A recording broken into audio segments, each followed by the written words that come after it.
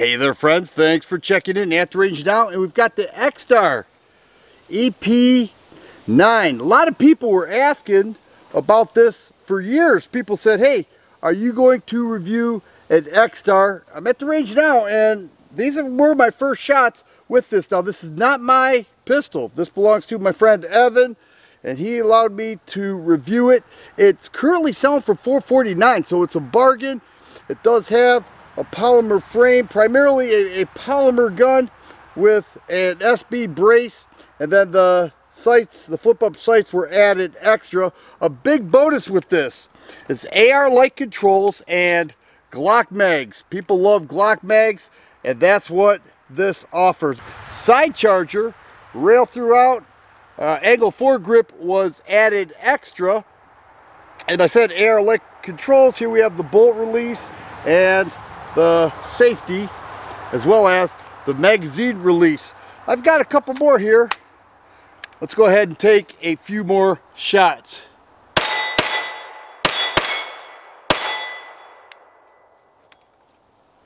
Let's take a closer look at this Extar EP9. Short, lightweight, 9mm subgun that many people love. It is budget priced at $449. Now it was $419, but it was raised to $30. Comes standard with this SB brace. It's called an SOB brace. Works just fine. The owner changed out this grip for a Magpul grip. Okay, you can do that because it does have AR-like controls. Here's the thumb safety, the bolt release. You'll see on the other side the mag releases in the same place as ARs. Glock mags, it does come with this Pmag. Holds 17 rounds, and of course it'll accept the 33 round Glock mags as well. It does not come with this angled foregrip, but it does come with a rail that allows you to put an angled foregrip right here. That is a good touch, especially with that hand stop being such a short firearm. And you'll have to add some optics, okay, regular flip-up sights here, but a nice red dot, the co-witness, would suit this perfectly. It does come with a flash hider, 1/2 by 28 threads, and that's nice if you want to shoot this suppressed. But it is lightweight. You can see it does have a side charger there, right? And you hold that, the bolt does lock back with the last shot. And then of course the bolt release right there.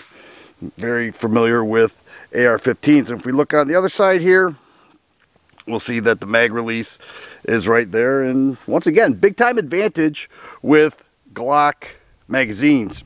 Does come with this handguard, pretty standard, rail on top. There's a closer look at the flash hider, and then the SB brace. Also a quick detach sling mount could go there. Single point sling would work perfectly with this setup. Now I mentioned it is a polymer frame, and I think that's what is keeping the price down on this. Is it the best way to go? No, but it's the most affordable way to go. I had a polymer lower on an AR once. It worked just fine, and I honestly don't have a problem with it. But the magazine release is right there, as I mentioned. And then the trigger is a nice trigger. Let me go ahead. You know, nothing special, but just your standard trigger, you know, that functions. I mean, it just works. So what you're getting here is a 9mm subgun that just works. It runs.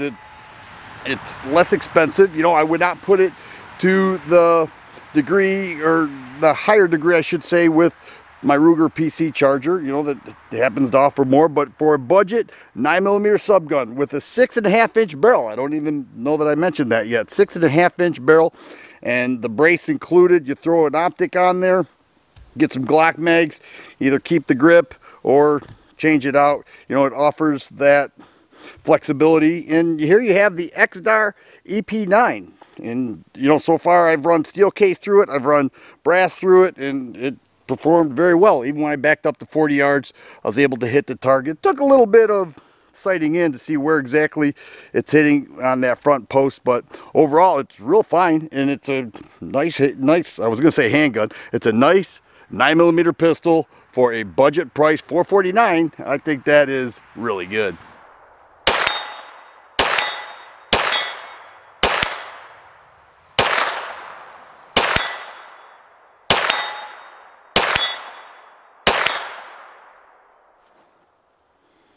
Disassembling the EP9 is real easy.